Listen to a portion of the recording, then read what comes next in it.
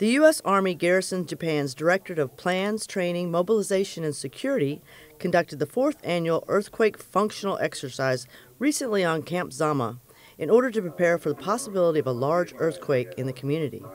Subject matter experts, as well as members and directors from the Japan Ground Self-Defense Forces 4th Engineer Group, MEDEC Japan, American Red Cross, and various units on the installation participated in the tabletop exercise. Every quarter for the U.S. Army Garrison Japan's Emergency Management Program, we'll pick an exercise. And this time we did pick the 9.0 earthquake. And we do test not only our capabilities for our SOPs, but we also tested our response and how our directorates and how our first responders, first receivers would react to an exercise. In the scenario, a magnitude 9.0 earthquake struck the Kanto region, resulting in loss of life and damaging the infrastructure of the installation.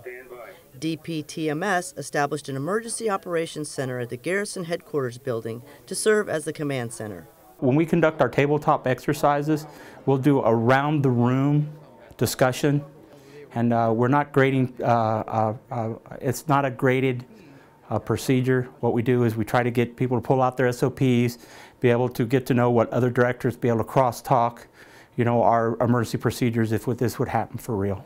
My role in the Emergency Operations Center is an Emergency Operations Center manager, and what I do is receive information from the incident command posts on the ground, so whether that's the fire department or the law enforcement that are responding to emergency calls. I take that information in and I track it, and I get it to the directors and other subject matter experts that can coordinate the resources necessary to respond to those situations.